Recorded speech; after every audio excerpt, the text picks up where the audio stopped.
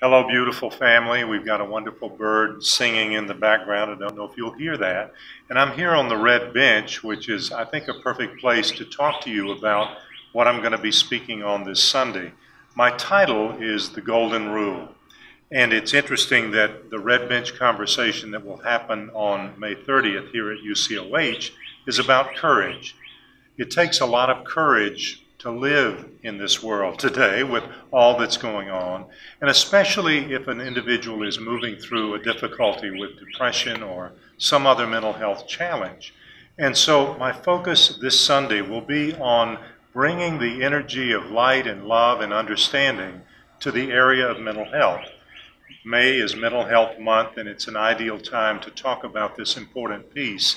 And I've chosen the Golden Rule because, as you and I know, when we stand in the moccasins of another individual, it helps us gain a greater introspection and perspective on their life. It gives us deeper compassion. So come be with us. I'm excited about the second in this 7 Sacred Sundays series. Bless you, and I'll see you Sunday.